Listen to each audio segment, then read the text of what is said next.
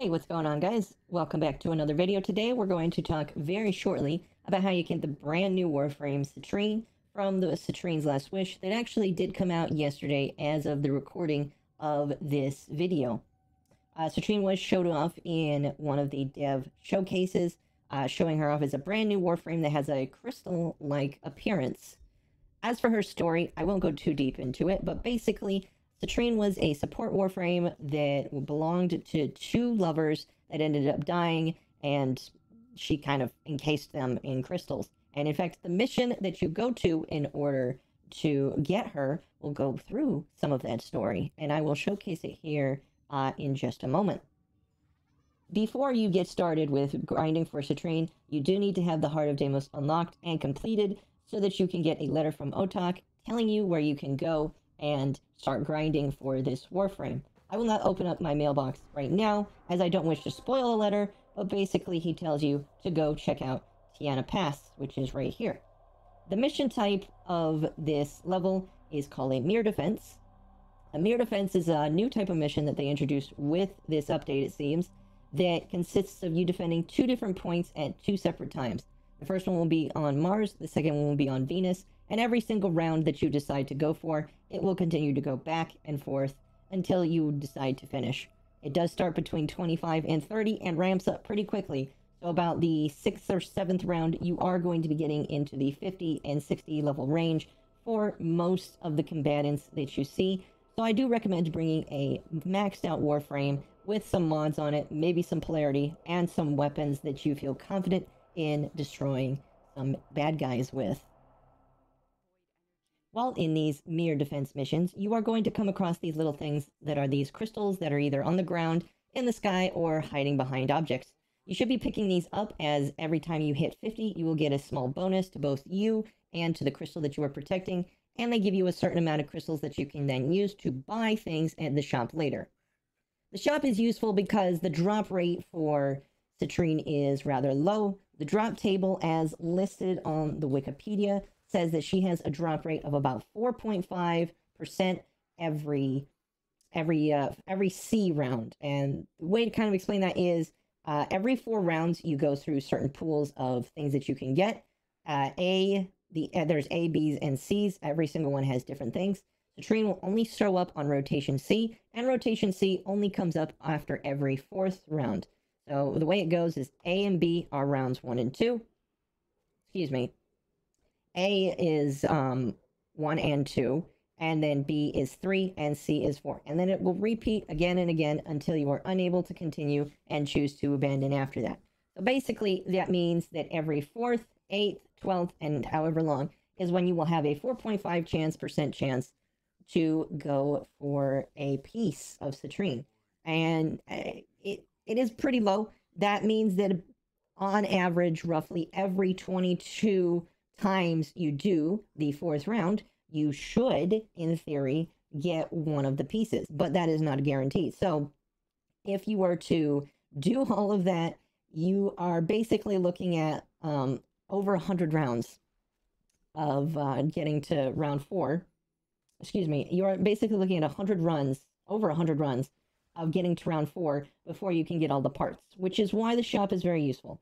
The pity for the shop, which I will explain in a moment, will have all of the parts in it, and all you need to do is continue grabbing these crystals.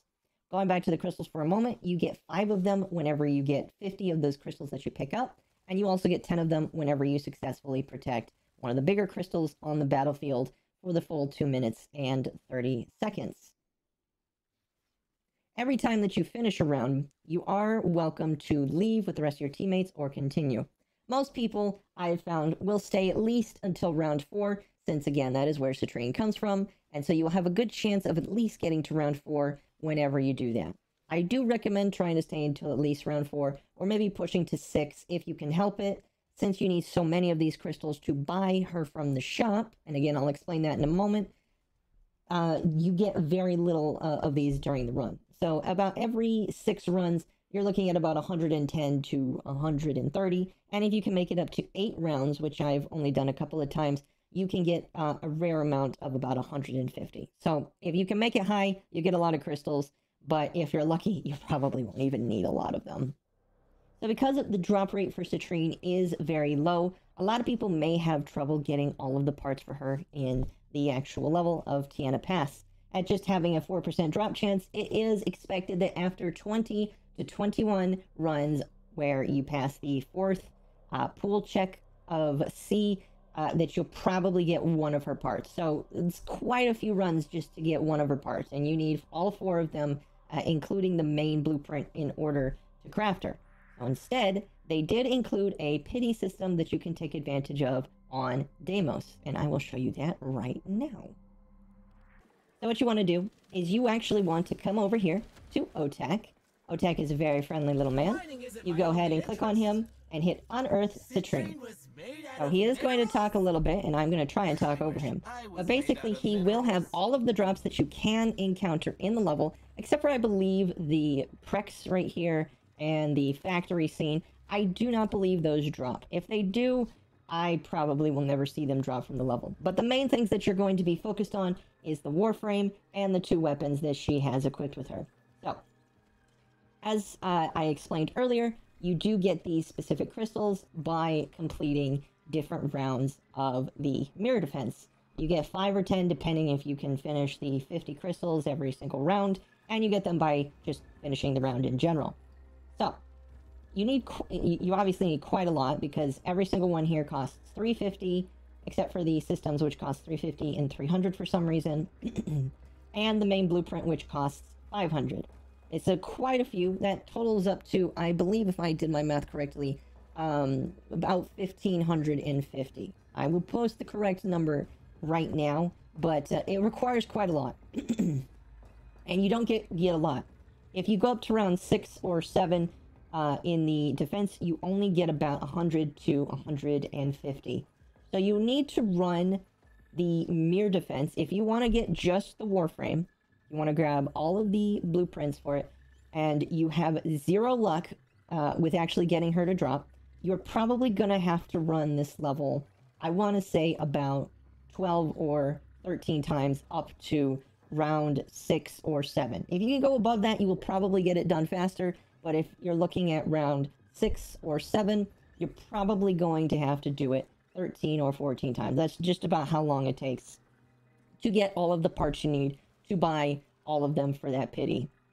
And real quickly, I did want to go over the different recipes. Obviously, for the main blueprint, you just need Oricon cells and the 3 pieces. The chassis requires cryotic, alloy, and the stellated necrothane. That comes from doing the open world stuff here on Deimos, along with nanospores. The neuroptics requires rubedo, salvage, and the faceted TM, I'm going to pronounce this wrong, tiametrite, which also comes from Deimos.